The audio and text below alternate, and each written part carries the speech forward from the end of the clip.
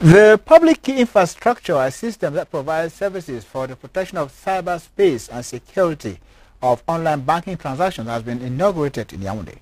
The National Public Key Infrastructure Center, which was opened today by the Minister of Post and Telecommunications, Jean-Pierre B.T.B. Essam, in the presence of the Korean ambassador to Cameroon. Tony Nanyogo reports that the public infrastructure PKI is the fruit of partnership between Cameroon and Korea.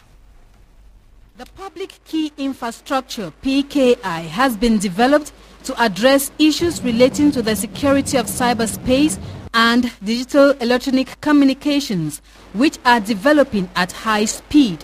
With authentication and other data protection services, the public key infrastructure enables users of an insecure network to privately exchange information and securely send money or buy online. It's essential for the development of e-banking and e-commerce to have this kind of infrastructure, because with it we have confidence.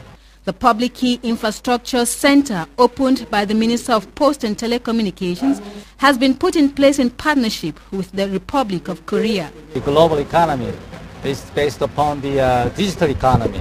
As long as there is a big gap in digital system between Cameroon and the rest of the world, it's hard to catch up the economic development. The PKI is within the e-governance program of the government of Cameroon. According to government officials and partners, it will help check cybercrime and reduce the gap in e-governance between Cameroon and the rest of the world.